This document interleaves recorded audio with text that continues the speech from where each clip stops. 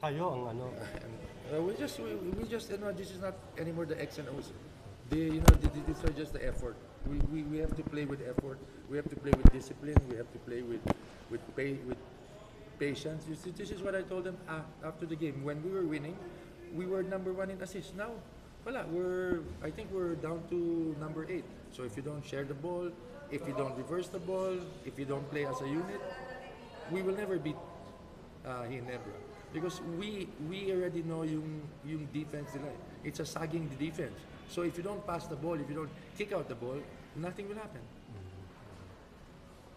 So how do you see them playing that way in game 3? Hopefully not.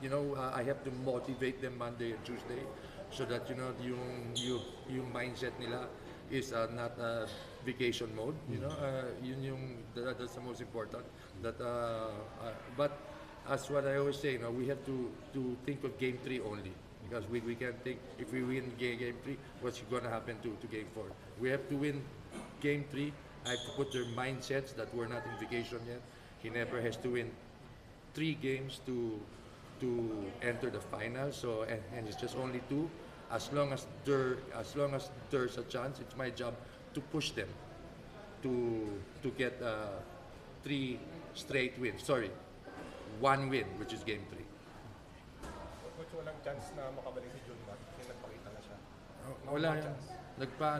Nagpalagay ng sa PT kasi I think he has a hard time putting the mobilizers. He just came here to put it. But I'm very happy he's kind of walking well already. So about Junmar, he's gonna start yata his therapy in 3 to 4 weeks pa. All right, boys. Okay. Thank you, Coach.